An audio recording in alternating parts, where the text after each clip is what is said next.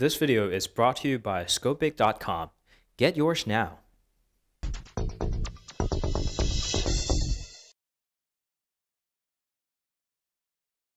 Hey guys, welcome back. This is Phil from Scopic.com, and this is Motorola Moto Z Droid Edition. This is their first trial to modularity, so you can add up things on the back of it. But before we get to that point, there are so many neat little features that I really like about this phone. What you'll firstly see on the front side is the fingerprint reader. Of course, you can put your finger and hold on it to quickly unlock the phone. Interestingly enough, it coexists with the SoftKey navigation bar, but check this out. You can tap and hold on the fingerprint reader again to turn off the screen.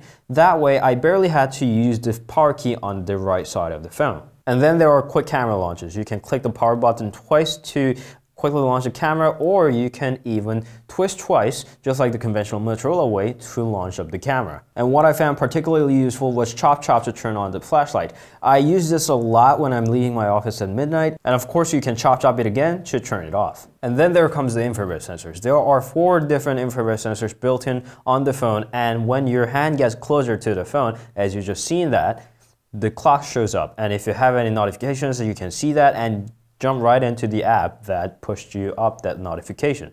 And of course the modularity, which is the reason why the phone is this thin.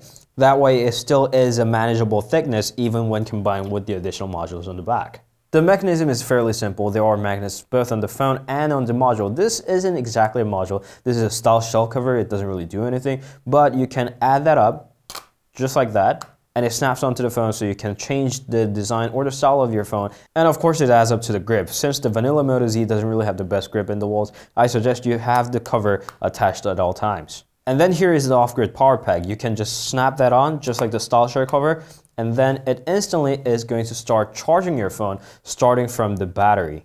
It does get a little thicker, but I still think this is a very practical way to get 2200 milliamps of additional battery. And as you have seen, attaching and detaching the modules are very easy. You just need a little force to detach these modules. And no, these are not going to fall off unless you want them to. So it's a very reliable option. And I think this is a very practical way of achieving modularity. Good job, Motorola. And yes, they are coming with more modules. So that was all the fun part. How is the phone as a phone? Firstly, it's starting up a Snapdragon 820 quad-core processor with 4 GB of RAM and 2600 mAh of battery built in. That's a pretty respectable spec, and it's recently got updated to Android Nougat, so it is running the latest operating system on the Android ecosystem. Motorola is definitely known for its lightness, and the system is very fast and snappy. You won't have any problem whatsoever, whichever task that you're launching, whichever game you're playing, it just does it flawlessly. The one part, however, that I'm not a fan of is the camera.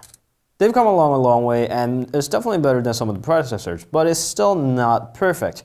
While the daylight photos are pretty good, the low lighting photos are not. There are noises, the photos get shaky a little too easy, and the built-in camera app could have had a bit more option than this. Again, they got better, but they still have some tough competitors out there. The part that I'm wildly disappointed at is the audio. Firstly, they removed the audio jack while the Moto Z Play still has the earphone jack. There's now only 1 speaker compared to 2 on the Moto X series. And then the remaining speaker itself doesn't really sound that good, so audio-wise, not too satisfied. And then the rear material catches fingerprint way too easily. This is one of the most annoying material I've ever seen on a smartphone. But the battery was a pleasant surprise. At 2600 milliamps, I didn't expect too much, but it did give me 4.5 hours of screen on time on the full LTE network. With the help of the power pack, you can even boost it up to 7.5 hours. But sadly, the Nougat update killed up the battery life a bit. Overall, the Moto Z is right in so many ways. It's got the modularity right, it's got a great screen, it's got an okay battery, which you can extend, by the way. And it's one of the rare smartphones where you can have the dual SIM and a micro SD card. It's got an LED flash on the front side, and it's also really thin if you are that person. So it's leaving me with the really big hope for the second generation.